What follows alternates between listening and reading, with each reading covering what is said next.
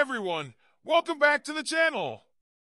Today, we're diving into a dramatic twist in the 2024 presidential race that has sent shockwaves through the political landscape. Kamala Harris's speech at the Democratic National Convention has apparently driven Donald Trump to adopt a surprisingly liberal stance on abortion, a move that has both bewildered and angered his supporters.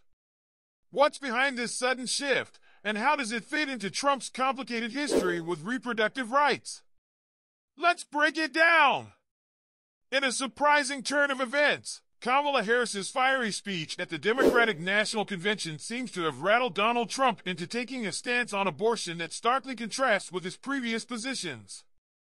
According to the New York Times, Harris's remarks about Trump's potential policies on reproductive rights pushed the former president to publicly declare a robustly pro-choice stance on social media. Trump's declaration, "My administration will be great for women and their reproductive rights," was a jarring shift from his earlier, more conservative views.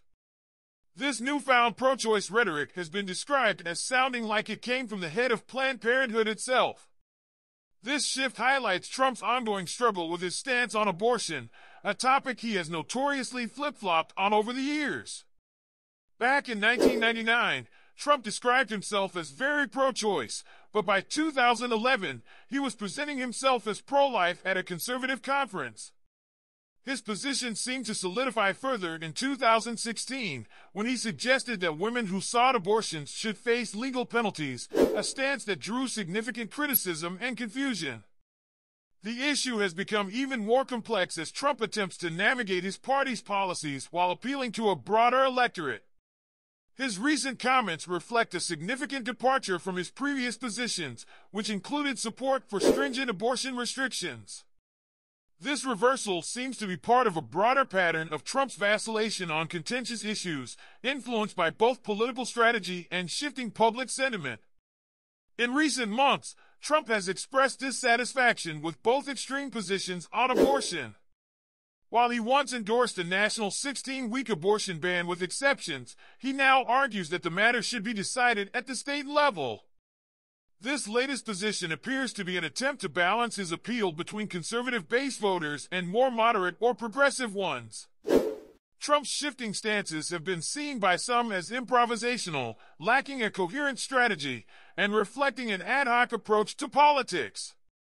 Eric Erickson, founder of Red State, criticized Trump's approach as improvisational politics, suggesting a lack of consistent planning and strategy. Trump's stance on other reproductive issues, like in vitro fertilization, IVF, has further complicated his position. Recently, he proposed making IVF free for Americans, a policy that would place him to the left of many Democrats. This move seems designed to appeal to a broader electorate but has also triggered backlash from his conservative base.